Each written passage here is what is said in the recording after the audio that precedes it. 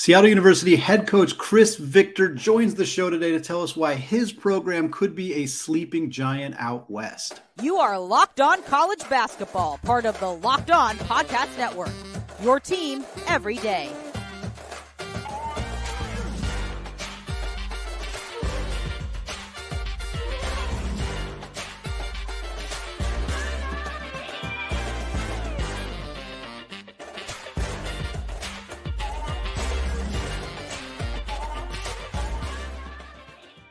What is up? Welcome to the Locked On College Basketball Podcast, part of the Locked On Podcast Network, your team every day. I am your host, Andy Patton, and thrilled to be joined today by Chris Victor, now in his first full season as the head coach at Seattle University, following an extremely successful stint as interim head coach last season, where the Redhawks went 23-9, tied for first in the Western Athletic Conference. Coach obviously taking home WAC Coach of the Year honors with that interim tag. Pretty impressive stuff. Before we start talking about this year's team and the successful start that you guys have had, I kind of want to start with last year and what that process was like, kind of taking over a team right before the season started, and kind of how it went to kind of get the guys motivated and keep them going despite kind of some turmoil right at the beginning of the year. Yeah, well, first of all, thanks for having me on, Andy. Really appreciate it. Great being here. Yeah, last year it was a unique start. You know, we had a coaching transition 3 days before the first game. You know, I was named interim head coach on a Sunday. First game was on a Wednesday, and didn't have much time. We got right into it. You know, and anytime you have a successful season, you want to look back on and figure out, you know, what made us, what allowed us to win some games. And we had some really good players on that team last year. A lot of return to this team this year. And when you have good players that are all about winning, all about the team, they enjoy competing with each other, you get a chance to be pretty good. So I think overall we had a high character locker room with a bunch of guys that the program and winning meant a lot to them, with some talented guys, and we were able to, you know, get better throughout the season and ultimately have a year that's you know, it's one of the best Seattle U's had in a while. Well, I kind of want to talk about Seattle U as a whole, because I've always felt, and maybe I'm a little biased as somebody who went to grad school there, but I've always felt that Seattle U is a little bit of a sleeping giant. You know, we're talking about a program that obviously has had some historical success. It was a very long time ago, but still a program that has NBA Hall of Famers who've come from the program, located in a giant basketball-starved city, you know, a city that obviously they have University of Washington, but doesn't have a ton of other basketball, ton of fantastic high school basketball. And we've seen incredible amount of high-level talent in this program. A few players who have moved on, like Terrell Brown, who I think led the Pac-12 in scoring, Darrion Trammell, who's having a lot of success at San Diego State, of course, Cameron Tyson, who's been one of the best mid-major guards in the entire country the last couple of years. A program that is on the cusp of making the NCAA tournament. I'd kind of love to hear your thoughts on what makes Seattle U such a strong place to play basketball, and a program that's kind of on the rise, and of course, how critical making the big dance is towards moving that program up in that direction. Yeah, you know, the storied history is special, but that was back in the 50s and 60s. You know, Eldrin Baylor playing in championship games, Final Fours. You know, and then, you know, Seattle U dropped their athletics all the way down to the NAIA for a while, and we're just kind of been back Division I now for 12 or 13 years, building it back up. And I agree, you know, the university itself, such a great education, such a high level university on the academic side. We're in downtown Seattle, which is an unbelievable sports city, let alone basketball, just overall a great sports city with, you're right. I mean, the talent, the high school talent that's come from the city of Seattle is underrated nationally, no question about it. And this program, we're starting to build that way. You know, had a great year last year, off to a good start this season. You know, really trying to attract some of that talent we talked about from Seattle to stay here or come home, like Cam Tyson has done with great success. And yeah, we're continuing to build. And obviously for us as a college basketball program that hasn't been to the tournament in a while, that's a goal of ours. But just to continue to get better, continue to improve and work towards that as well. You know, last year was a big jump for us, and hopefully this year we continue that success and keep moving the program forward with the ultimate goal of getting to March Madness, you know, dancing when that went on Selection Sunday.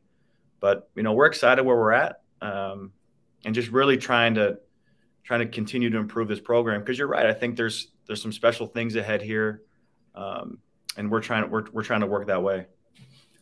One thing that I've always wanted to talk to coaches about is something that I'm really passionate about at the mid-major level in particular, is just the challenges of scheduling. And I know obviously pretty new in the head coaching realm, so I know that the scheduling aspect, I know obviously there could be elements of that were done as an assistant coach as well. But I look at, I'm a Gonzaga fan. I have been rooting for Gonzaga for over a decade, and the amount of time it took for Gonzaga to finally be able to start scheduling high-level programs that are willing to come to Spokane, and even a coach who will remain nameless, who's willing to come to Spokane but not quite willing to come all the way to the Kennel and play at their home arena. Even now, when this program is at the level that they're at, we've seen St. Mary's struggle to kind of schedule some of those high-profile teams. And we just had a recent conversation on this podcast about how many of the Power 5 programs or conferences are starting their conference season really early. I think USC and Cal played on November 30th. So we're talking about conference games happening in November. I wonder just what the process is like trying to schedule and trying to get some of those high profile games. Obviously, the relationship with the University of Washington is a beneficial one, and the opportunity to play a high level program. I know you guys have Oregon State on the schedule as well, but what goes into trying to put that schedule together and trying to find the most competitive schedule that you can, and how much of a barrier is there with some of those high profile programs? Yeah, scheduling is huge. I mean, you're spot on. It's if you want to elevate your program and continue to move forward, scheduling is a big piece of that. We all know how important recruiting is, but scheduling is right there as well. And different universities have different requirements for scheduling, whether it's raising money for the university or some of your net ranking goals, or kind of what you want to get out of the non-conference. So for us, we definitely want to start elevating our schedule. This year we're in the Diamond Head Classic, which is going to be great for us. We're playing a Utah State team in the first round who's undefeated at this point. And one of the best teams in the country moving forward. It's a great game for us on national TV. Just games like that. You're right, playing University of Washington. We have a bunch of regional matchups with University of Portland, who's having a great year, and Oregon State. Portland State we played this year. So as we move forward, we would love to have some more of those high-profile games. Next year we're going to be hosting UW at Climate Pledge Arena, which is going to be a great game for us. And the more we can get those and be on the Pac-12 network, keeping our regional matchups, but also having some national matchups against some programs, whether it's a strong mid-major programs or even some high-major Power 5 games, is going to help us. So as we move forward, we would love to kind of add one or two of those a year. And being the Diamond Head this year is going to help. And it's just being able to play on national TV and against those programs is something that we want to work towards. But you're right. You work on you recruit all year, work on scheduling all year. It's something that's nonstop, and we're currently trying to build next year's schedule out with all these ideas in mind. Yeah, as I mentioned before we started recording, I spoke with Coach Shante Leggins at Portland, and obviously their ability to be a part of the Phil Knight Invitational this year and get a chance to play against teams like North Carolina and Villanova and Michigan State and play extraordinarily well against those three teams and really elevate their program like that. That's the kind of stuff that they're very fortunate to be in an opportunity to play in that, but the Diamond Head, similar opportunity there. So it's good to see those kind of MTEs come together in a way for programs like Seattle U, like UP to get into those kind of opportunities, those games that maybe they wouldn't get to do otherwise. Yeah. I mean, and you've seen, it's going to be hard for us to get some home games in Seattle against those programs, but you've seen You've seen some creativity in scheduling. You see a lot of these mid-majors now meeting at neutral sites, playing at Salt Lake City College the last couple of years, Santa Clara, some of those teams. So we can get a little creative if we need to. Maybe not the home game we want, but to be able to be willing to play some of those games as well. Well, Seattle University is in the continually improving Western Athletic Conference. Hear Coach Victor's thoughts on his opponents and how the transfer portal has impacted him as a new head coach. But before we get there, a word from today's sponsor, LinkedIn. These days, every new potential hire can feel like a high-stakes wager for your small business. You want to be 100% certain that you have access to the best qualified candidates available. That's why you have to check out LinkedIn Jobs. LinkedIn Jobs helps you find the right people to hire for your team faster and for free. It's extremely simple to use. Start by adding your job and the purple hashtag hiring frame to your LinkedIn profile to spread the word that you're hiring. Simple tools like screening questions make it easy to focus on candidates with just the right skills and experience so you can quickly prioritize who you'd like to interview and hire. It's why small businesses rate LinkedIn Jobs #1 in delivering quality hires versus leading competitors. LinkedIn Jobs helps you find the qualified candidates you want to talk to faster. Post your job for free at linkedin.com/lockedoncollege. That's linkedin.com/lockedoncollege to post your job for free. Terms and conditions apply.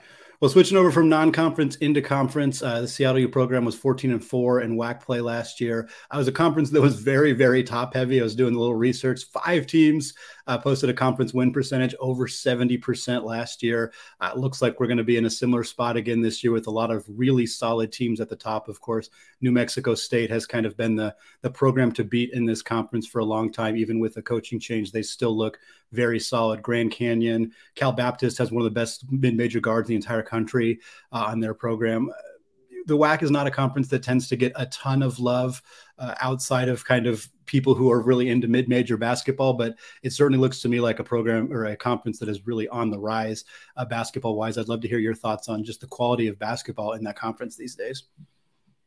Yeah, the WAC will be slowly being recognized as one of the best conferences in the mid-major conferences in the country. It's very good this year. It was great last year. There's teams that have been returning this year. You know, you mentioned a handful of them. You also haven't mentioned Sam Houston State, who's currently already won two quad one road wins early in the season. This conference is very, very good. And, you know, 5 years ago, 6 years ago, I understand the WAC, it wasn't. But since then, we've been building. And the teams that we added last year, Stephen F. Austin, Abilene Christian, Sam Houston, you add those to Grand Canyon, New Mexico State, Cal Baptist, Utah Valley. It is a deep, talented conference. Tarleton has been playing teams tough early in the season. And, you know, this is a conference that as the season progresses, especially in non-conference, I'm not going to be surprised when you see a couple more big Power 5 wins from this conference as well. Cal Baptist went up to University of Washington and won. There's a lot of examples already early in the season. There's going to be more throughout December as well. And then you get into conference and you understand just the grind it's going to be traveling, especially for us in Seattle, having to travel to Texas multiple times. We're kind of the geographic outlier in the conference, making it a little more difficult, but it's a tough conference with a lot of great coaches, a ton of great players, and just some programs that have, you know, had such success. You talk about Abilene Christian 2 years ago, going to the NCAA tournament, beating Texas. They had a great team last year, won over 20 games. They returned a lot of people. There's just so many talented programs. And I think the more the games that we win in the non-conference, the people are going to start to understand how talented this WAC conference is. Yeah, it's funny. I think part of the situation with the WAC that makes it a little harder for it to get recognition is just how much turnover there has been in the last 5 or 6 years. So many teams that are leaving and coming and going, and every year it seems like there's at least 1 or 2 different changes. But obviously, so many of those additions, like you mentioned, Stephen F. Austin, Sam Houston, have been very positive. Grand Canyon, a fairly recent addition, they've been outstanding as well. So it seems like the conference is continuing to move towards adding as high profile of programs as they possibly can. One kind of question I wanted to ask about that too is you have a lot of programs that have very different styles. You know, Tarleton plays this really kind of aggressive physical style, grinded out games. You have some teams that are more up tempo, getting out in transition. And I wonder what it's like just on a game-to-game basis to prepare for teams that really kind of run the gamut of different styles of basketball, and how tough it is to obviously have more extensive travel than many other teams in the conference, which is no doubt a barrier. And then also having this like, hey, we're turning it around in 2 days and we're going to play a basically different brand of basketball 2 days from now in order to secure a victory over this team. Yeah, I mean, adding those Texas schools brought a unique style. You know, you have Stephen F. Austin, Tarleton, Abilene, and Sam Houston, who any given year could lead the country in turnover percentage, forced turnover percentage. So, you know, you have Stephen F. Austin, all those teams that play that style of tough, physical pressure defense, which was new to us. You know, it was New Mexico State. This is a very defensive conference. It's a tough conference. It's a conference where if you look at some of the rankings, that Grand Canyon is always a great defensive team, big and physical. But you're right. Then you play some unique styles. Cal Baptist is, you know, very talented offensive team who's been very good defensively this year as well. Yeah. But, you know, a little more open style, playing a little slower pace. So, yes, game to game, Utah Valley is a big physical team, plays a little slower. So, you know, game to game, the the styles might change, right, which makes it tough, kind of jumping back and forth on a Thursday, Saturday road trip, or teams that come home at totally different styles. But it's a great test for us. It's allowed us to play different styles throughout the season. It also forces us in our non-conference to try and schedule some games where we will face some pressure, face some teams that play at a faster pace, so to get ready for those conference games. But yeah, it's definitely, with the travel and the style of play, you can play a very unique Thursday, Saturday road trip depending on where we're going. Well, Chris, the next thing I want to talk about is the biggest change in college basketball in what has been a multiple-year stretch of tons of significant changes to college basketball, and that is, of course, the transfer portal and the way that those rules have been altered and changed, and, of course, the not having to sit out for a year. And now we're seeing, I think it was close to 1,500, if not over 1,500 players that were in the transfer portal last year. Potentially, numbers are going to continue to grow unless there is some changes to those rules. Obviously, for CLU, seen some really high-profile players move on to higher-level programs or Power 5 programs. Also seen some players come into the program. Paris Dawson has had a solid start to the season, a guy who transferred in from Portland State. So kind of easy to see the pros and cons of the transfer portal. As somebody who's relatively new to the head coaching at the Division I level, I'm kind of curious how you have found to implement the transfer portal in your kind of workings as a head coach. Yeah, I think like anything, there's definitely some positives, there's some pros, and there's some cons. The transfer portal, I believe, a lot of people have been focusing on the negatives, and there are some things that need to be worked out with the transfer portal, but there are also some positives. I mean, we don't want to rely on the transfer portal. Sure. But it does allow us, some of our, Cameron Tyson was a great pro from the portal, where he was at University of Houston, didn't have the role. He loved the program, loved the staff, didn't have the role that he wanted. Decided he wanted to come home and wanted to elevate this program and see what he can do. And he's been a huge success story from the portal. Paris Dawson's another example. We loved Paris out of high school. And when he went in the portal, we already knew a lot about him, his family, his background, and we're excited that he chose to come to us. And some of the negatives, when people, when we have some student athletes who are in a good spot, but they decide they want to kind of jump in the transfer portal waters and doesn't really work out for them. You get some people that get stuck and maybe wishing they would have stayed, or wishing they would have given another chance at the program. But for us, if you need to fill a spot and you need someone to come in that can contribute right away, the portal is somewhere we'll look. But yeah, it's one of those things where if you want to focus on the negatives, you can, but there's also been some great positives, some great success stories coming out of it as well. Well, the transfer portal, no doubt, has made a huge impact on mid-major programs as well as high-major schools. But one area it has also had a huge impact is with junior college and NAIA recruiting. Coach Victor has an extensive background at both those levels. Hear his insight into how these NCAA changes have impacted that level of hoops. But first, a word from the NHTSA. You're hanging out with some friends and putting back a few drinks. A few becomes a few too many. As the evening comes to an end and people start to head out, you think of calling for a ride. Nah, you live nearby. You can make it home okay. It's not a big deal. What are the odds you'll get pulled over anyway? And even so, what's the worst that could happen?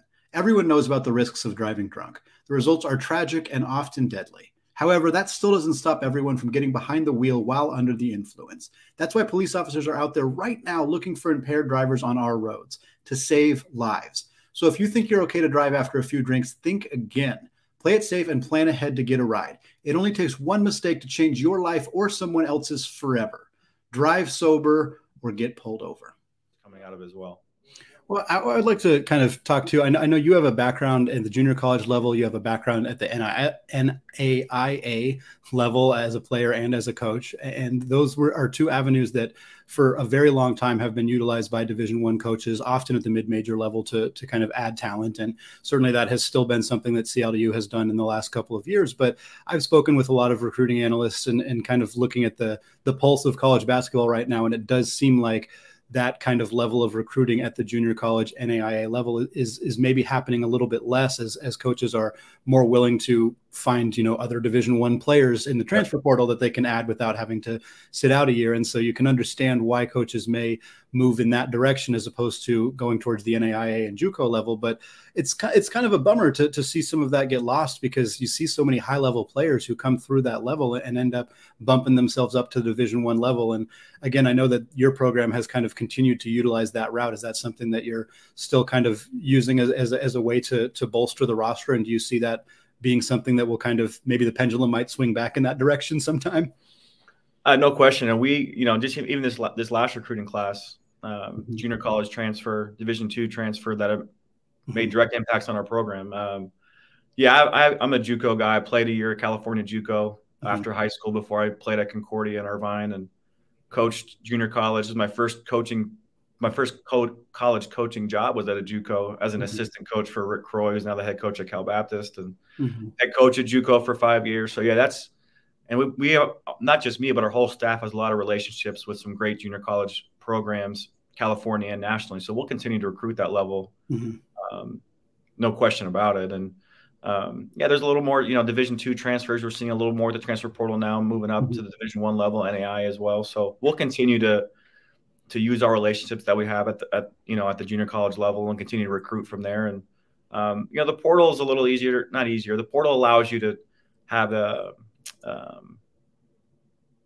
allows you to evaluate, because they play Division I, they play Division I basketball. You can see the numbers directly. You can see film against Division I programs. Yeah.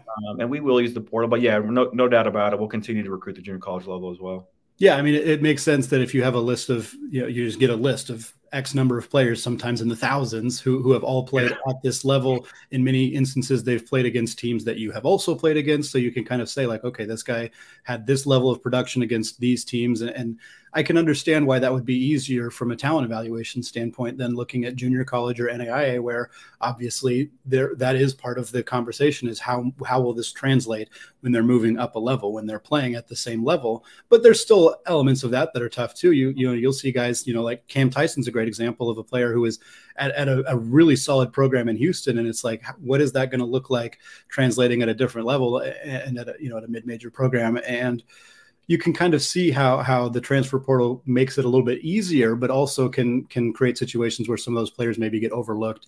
And then, of course, it translates over to high school recruiting as well. The hallmark of college basketball for decades has been being able to recruit and evaluate high school talent. And it's still a critical piece, no doubt. And I think the programs so far that have really gone too far away from high school recruiting and only focused on the transfers, I think that's going to end up being something that maybe bites those teams later on down the line, because that's just a really tricky way to evaluate and create a roster. But I do wonder if we're going to see how the high school recruiting, especially when you're not talking about the top 15, 20, even 50 guys, how that might change with this transfer portal being much more accessible for coaches. Yeah, I agree. We had two early commitments in this early recruiting class, both high school kids that we're really excited about, that we plan on being impact players right away for us. And we'll continue to recruit the high school level and continue to use our relationships that we've built. And, anytime we can get excited, especially about local high school talent here in Seattle that we would love to keep home and give them a Red Hawk uniform for 4 years. But yeah, the high school recruitment is a little different now. You're right with the transfer portal. I don't think in many, especially at the mid-major level, as many of these programs are willing to commit scholarships early to high school players and kind of take away their flexibility after the season with the transfer portal. But we'll continue to recruit the high school level. We'll continue to evaluate as best we can and try and find players that are going to allow us to continue to grow this program. For us at the mid-major level, it's still, last year we were a young team, a young roster.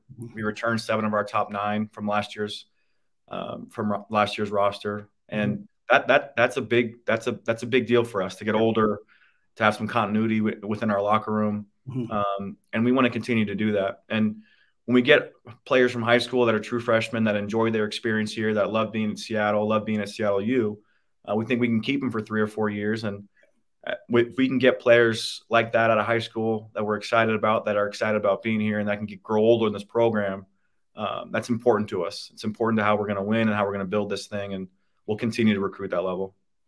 Well, Coach, thank you so much for taking time to come out of your day to come onto the podcast.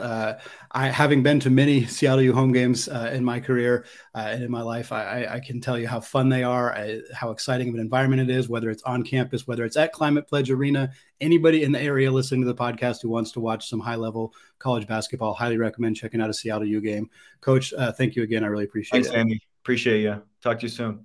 All right, that is going to do it for us today. Thank you again to Coach Chris Victor for joining us today. Plenty more great content coming your way right here on the Locked On College Basketball Podcast. I also want to thank all of you for making Locked On College Basketball your first listen of the day. For your second listen today, check out the Locked On Sports Today podcast, the biggest stories of the day, plus instant reactions, big game recaps, and the take of the day, available on the Odyssey app, YouTube, and wherever you get podcasts.